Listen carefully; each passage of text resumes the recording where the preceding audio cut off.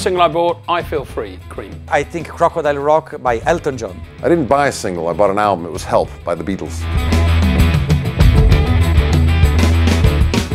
Jimi Hendrix at the Seville in London. My first concert was Jimi Hendrix. Was Jay on the Isle of Wight, John, Andy and LD. PFM, the band which I played. I couldn't live without my family. Digital performer and a computer to run it on. Music and family. Two things.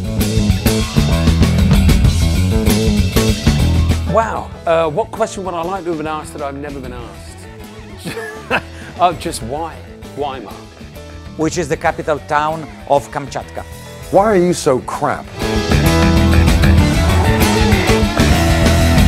I would be a photographer, or no, you know what I would be is that I would be a religious leader, because I in fact have my church, and I would lead all of you unto a higher place if I wasn't held back by this rock music which holds me to the earth. In fact, I think I might allow myself to rise even today and to bring you with me, because that's what I'm here for, to take you closer to the upstairs place. In fact, to hell with all this music. Let's you and I join hands, join our hearts together so that we may rise and accomplish our greater mission here on the planet, and it only costs you $10.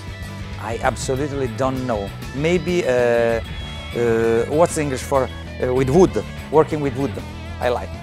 I could do a few things, you know, I wouldn't starve, you know, if I wasn't a musician, but it's kind of unthinkable anyway, because it's all I've ever known I wanted to do, you know, and that's a real blessing. If you have a direction in life, you know what you're going to focus on. Things like if you're not so good at school, it's not actually the end of the world, because this career is waiting for you around the corner, because I was pretty dumb at school, I have to say. But if I hadn't been a musician, I'm quite handy, you know. I built a barn for myself, a big old 6 meters high, 15 meters long and 6 meters deep barn out of poles, which I really enjoyed doing. I have tractors. So maybe some of my ancestors are farmers, and my, you know, relations, so maybe I could have been a farmer.